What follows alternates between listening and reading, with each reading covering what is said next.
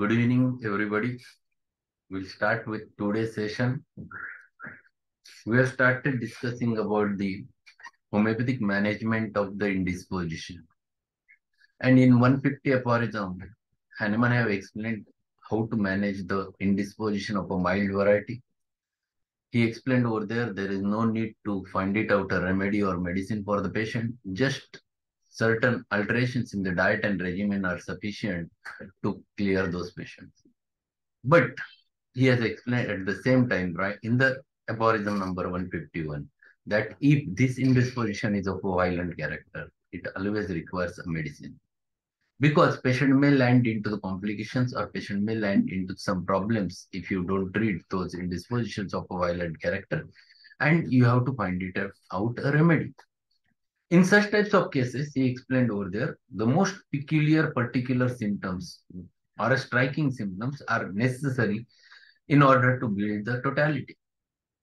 Totality is very clear because everything is of a recent origin, and because of which the things becomes very clear. They are crystal clear to find it out a right medicine. Out of those symptoms, the symptoms which are more characteristic, having individualizing value, are essential to find it out a remedy. The vague symptoms like loss of appetite or general body ache or fever, those are not of at all importance to find it out a remedy. So ultimately, when you deal with such types of violent indispositions, whatever is needed is the totality of the characteristic symptoms, which guides you to find it out a right medicine. So that's what we have discussed up to the aphorism number 153, along with the footnote mentioned over there. That also we have finished. That Dr. Bunim Hussain was the first person who has introduced this importance of characteristic symptoms. At the same time, we have discussed that he is the first person who has added one more point in the definition of complete symptom, that is the concomitants. So this is what we have discussed. Let us start with the 154 aphorism, what he wants to explain over there.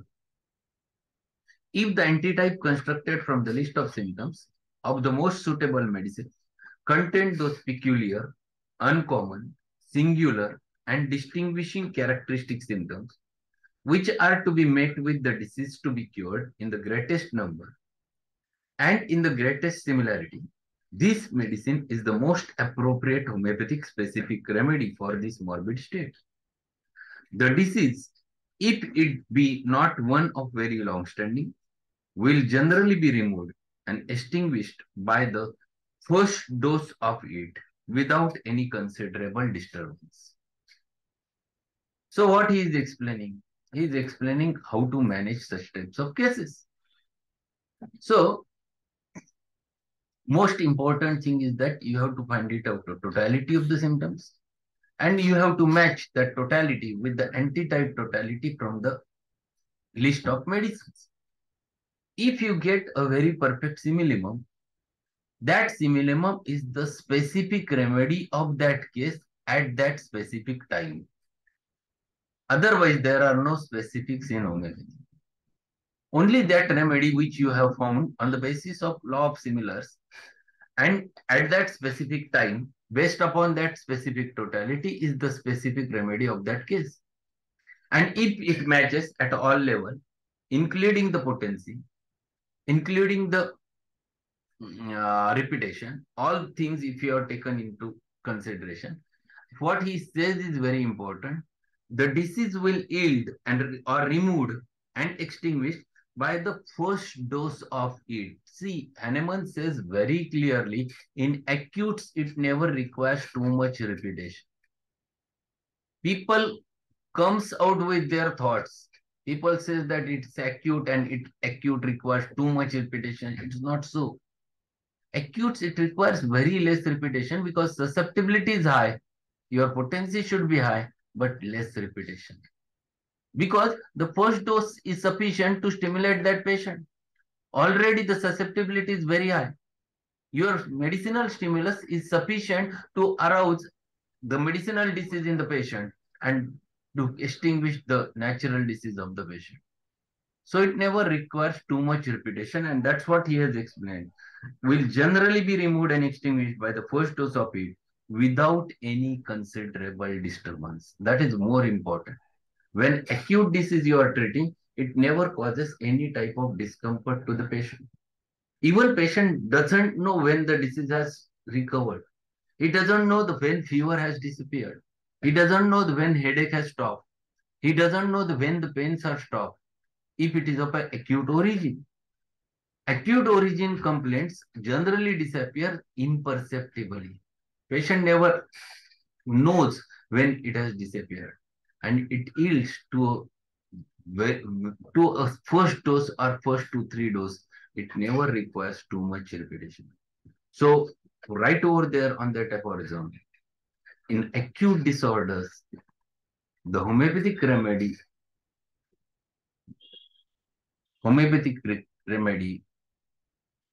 requires very less repetition, very less repetition. So generally, if you in your OPD, if the patients are there, for example, nowadays there are many patients of headache, many patients of body ache, many patients of fever are there, cough patients are there. If you are giving any specific medicine on the basis of totality, give 2 or 3 doses. Don't repeat too much because already they are diseased because their susceptibility was high, because of which they are suffering. They are suffering from sore throat because their susceptibility is high. They are suffering from acute viral fever because their susceptibility is high. So it itself indicates that their susceptibility is high. So what they require is just a stimulus of a right medicine. So keep it in your mind. It should not be repeated too much in acute disorders. Okay? Is it clear with everyone? And this is truth. Whatever Hahnemann has said is very correct because he has understood exactly the concept of susceptibility and he has understood exactly how the acute disease develops. So this is one thing which he has mentioned regarding it. Let us go with the next aphorism. Aphorism number 155.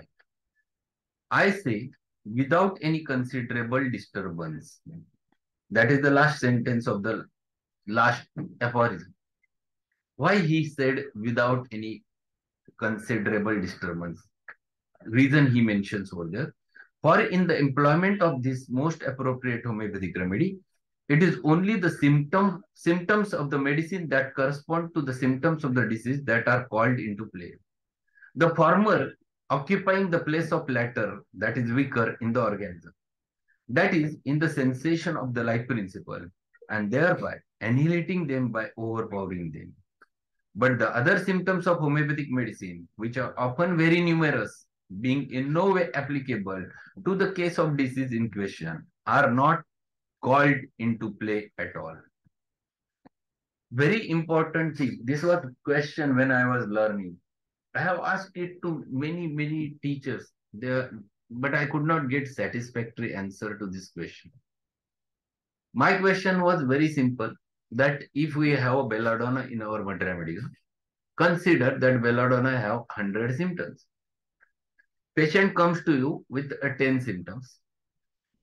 So, and you give the belladonna to the patient because all 10 are matching to this patient. My question to everyone was that if you give belladonna, why remaining 90 symptoms never appears in that patient when you give the dose? Because your dose is stronger than the natural disease. So I was not getting the answer of this many days when I was learning. Ultimately, I studied the homeopathy in a proper way and I got the answer. What is your answer regarding this? What do you feel? Why the rest of the symptoms of belladonna are not getting proved? Any idea? Sir, maybe because patient is not in a healthy state. He is not in a healthy state, but he is in a susceptible state. So he should prove the rest of the remedy. Why he is not proving?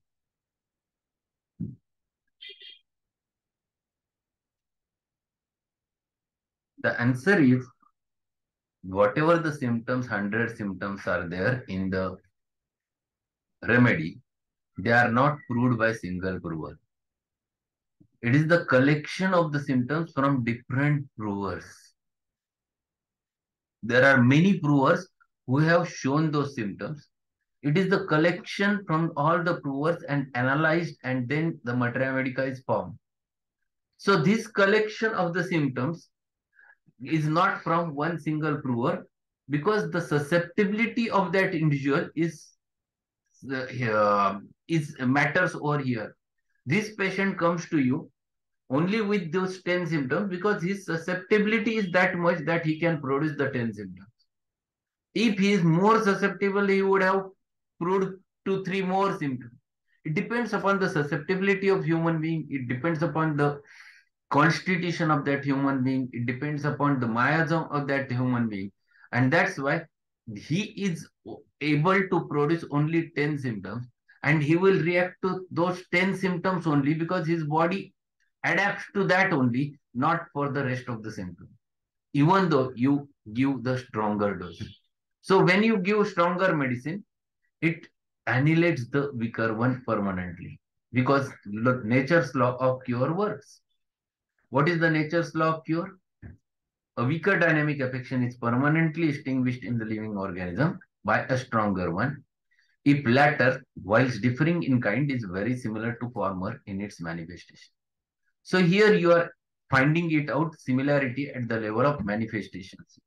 Only the kind is different. One is natural disease, another is artificial disease. Artificial disease is stronger than natural disease. That's why it annihilates permanently the natural disease. And this is what Hahnemann is explaining over there, that when you give this similimum, which removes the natural disease permanently, and what remains is only the artificial disease. What he says further. But the other symptoms of homeopathic medicine, which are often very numerous, being in no way applicable to the case of the disease in question, are not called into play at all. The patient, growing hourly better, feels almost nothing of them at all, because the excessively minute dose requisite for the homeopathic use is much too weak to produce the other symptoms of the medicine that are not homeopathic to the case in those parts of the body that are free from the disease, and consequently can allow only homeopathic symptoms to act on the parts of the organism that are already most irritated and excited by the similar symptoms of the disease, in order that the sick-like principle may react only to a similar but stronger medicinal disease, whereby the original malady is extinguished. So this is what he is explaining. He has given the probable answer to this question. He says over there that this person is susceptible only to those 10 symptoms. So when you match the remedy, only those similar symptoms gets annihilated. Rest of the symptoms never appears because patient is not susceptible to all other symptoms. And that's why he reacts only to those. Second important thing, his original disease gets vanished only because the artificial disease is stronger. Why it is stronger? Already we have discussed in aphorism number 3031. Why artificial diseases are more stronger than natural diseases? Because they act without condition. There is no condition which is required. They act unconditionally. Natural disease always requires condition to develop itself. So naturally, natural disease is weaker than the artificial disease. So these persons who are susceptible to that specific medicine will react immediately to the first dose of the medicine, and the natural disease disappears. And when you stop giving the medicine, the artificial symptoms which are produced because of the medicine, those also starts disappearing, and patient becomes well in a gradual manner without leaving any trace of the symptoms, without producing any discomfort over there. So this is very important, one has to understand. And then in one more aphorism, he explains probable explanation how it works. is 156. Today we'll finish this 156 and we'll stop because next 4 aphorisms are related with the homeopathic aggravation. 156, what he says. There is, however, almost no homeopathic medicine, be it ever so suitably chosen, that, especially if it should be given in an insufficiently minute dose, will not produce in a very irritable, sensitive patients at least one trifling, unusual disturbance, some slight new symptoms, whilst its action lasts. For it is next to impossible that medicine and disease should cover one another symptomatically, as exactly as two triangles with equal sides and equal angles. But these ordin ordinary circumstances in ordinary circumstances, unimportant difference will be easily done away with the potential activity energy of the living organism and is not perceptible by the patients, not excessively delicate.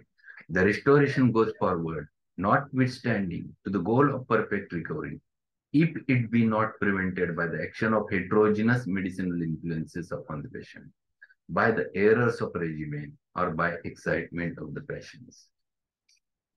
See, he explains one more important thing over here. Very important, in fact. He explains that when you get a patient who is expressing his symptoms, you cannot get exact similarity. 100% similarity is not there between the patient's complaints and your remedy. There are minute differences. But he explains at the same time, the potential energy is sufficient to remove those effects because those are vague in manner. What requires is the characteristic totality which should match. And if it match, then there is no need to take care about all those minute differences. Those are taken away with the help of same medicine. Then recovery ensues. But what type of recovery? It is a permanent recovery comes. That recovery, and there is no, unless and until there is no certain hereditary medicines or what he say heterogeneous medicines are used. Heterogeneous means if you are giving a right homeopathic similimum to the patient and your patient tells doctor it is not working, and then you find it out that he is using that Vicks over his face, over his nose, or he is using Tiger Balm, he is using Amrutanjan. So it will not going to work because it is a heterogeneous medicine which is not giving a chance to your perfect homeopathic similimum, which is given in minute doses, and it will not going to work. If the person is consuming coffee and you are giving the medicine, it will not going to work. It will not, because it against removes the action of medicine. There are many patients who never gets recovered because of acute allergic rhinitis, and they comes and sits in front of you and tells that doctor it is not working, and you get a typical saint over there, and you ask them whether you are you using any saint, are you using any dew, and then explain, yes doctor, yes, very good. Tell them that it will not going to work because those things removes the effects of medicines. Those ingredients affect the actions of medicines. So if the person is consuming tobacco, your remedy will not work. If the person is taking or doing smoking, your remedy will not work. If person is taking strong allopathic medicines, it will not going to work. And there are many people who have habit of applying that Vicks to the nose and then only they get the sleep. There are such types of persons. Without that, they never sleep. Those patients never get the result with homeopathy because that action is prevented of those things. So this is last sentence is very important. If it be not prevented by the action of heterogeneous medicinal influences upon the patients, the errors of regimen. Errors of regimen means if the daily routine of the person is disturbed. Patient comes to you with severe acid peptic disease and he sleeps at 3 o'clock in the morning.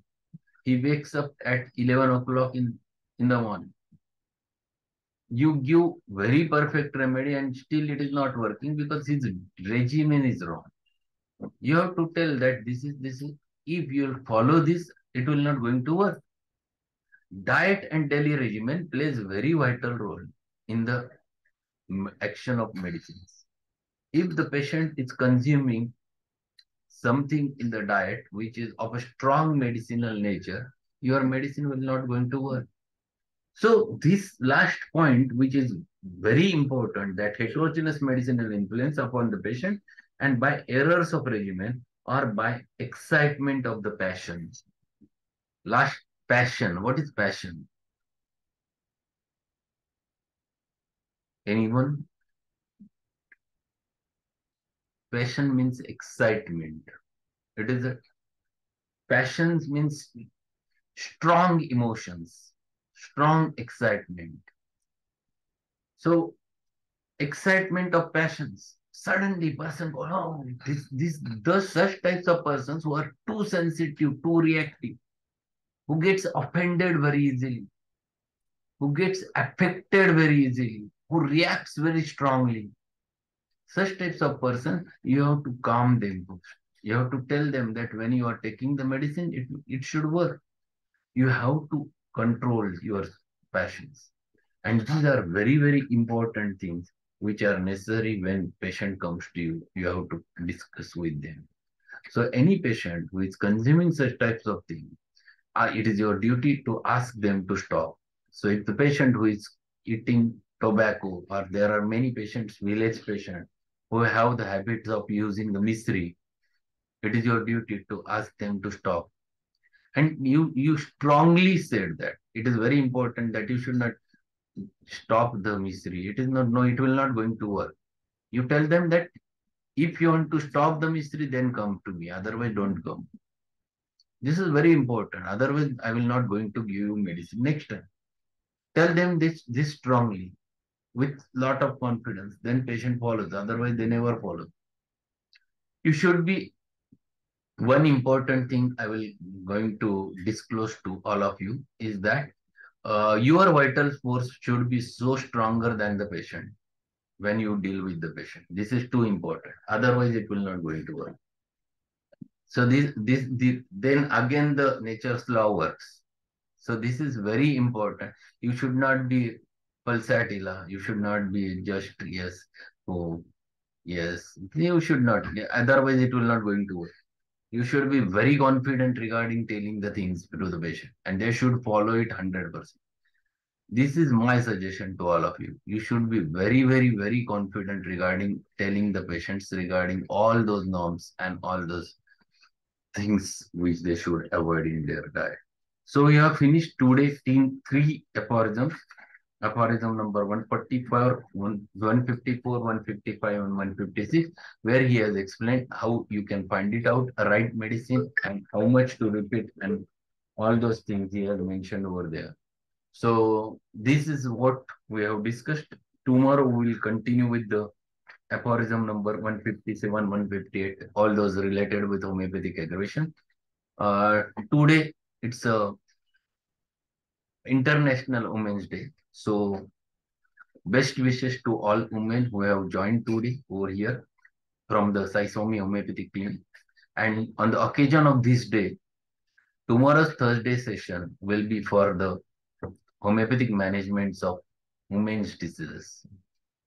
I will going to share cases during my internship period, during my early hospital time, which are very interesting, where when I was using the Kent's repertory as a big tool for me. At that time, I used to use Kent's Materia Medica, Kent's repertory, Kent's Materia Medica, Borik's Materia Medica, and Allen's notes. That's where those were the tools available. So I'll share all those things tomorrow in at 9 o'clock. Be there and ask it. So it will be open session again to all of you. So don't miss that session. You're going to get definitely a new rubrics, new things which you are going to learn in tomorrow's session. So thank you being there. We'll meet again tomorrow. Are there any questions, queries? We can have a chat. Otherwise, we'll stop. Hello, sir. Yes. Sir, if we want to prescribe biocombination number 26 to patient for degenerative changes or something like osteophytes, and at the same time patient is having renal stones, then what to do, sir? It doesn't make any difference. You are not giving in material form. You are not giving 26 number in material. It is not a material. It is 3x, 6x potencies are there. It will not create any stone. You can give safely without causing any trouble to the patient. There is no Okay, force. sir. And sir, one more question. Hmm. Nowadays, when children are playing in garden, there are lots of mosquitoes. And is it okay to apply Odomos, sir?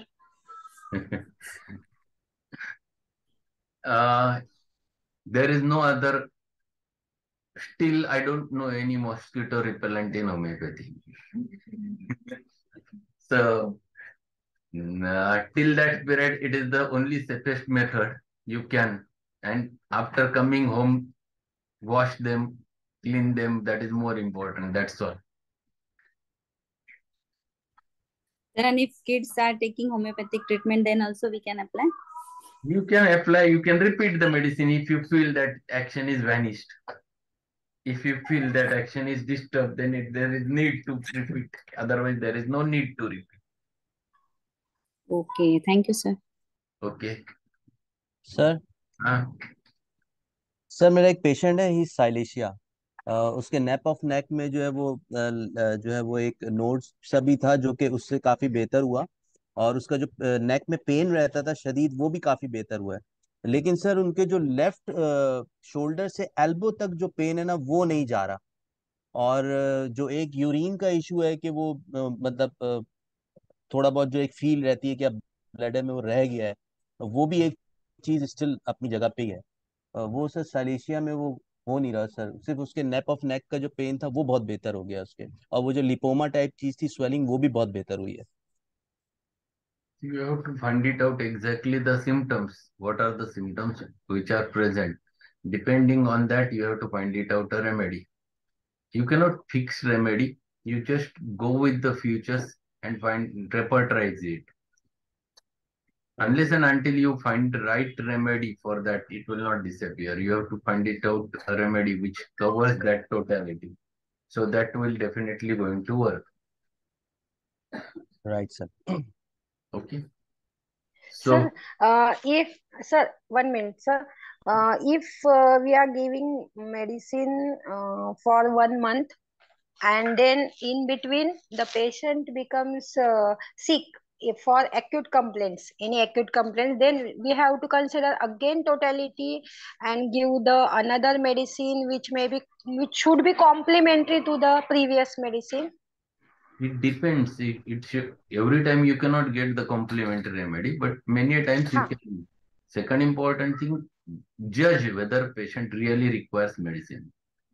Okay. If it is bearable, ask the patient to bear. But if it is not bearable, then you find it out remedy on the acute totality and acute remedy. Remedy should not be defecting at that time. It should be acutely acting remedy. Okay. Until that time, we have to stop the previous medicine. No, you can continue. It doesn't matter. There, it is whatever medicine you are giving is not the material medicine. So there is no question of mixing the actions of medicines. Okay. Okay. Thank you, sir. Okay. So we'll meet tomorrow at 6 o'clock and again in the at 9 o'clock. Thanks a lot.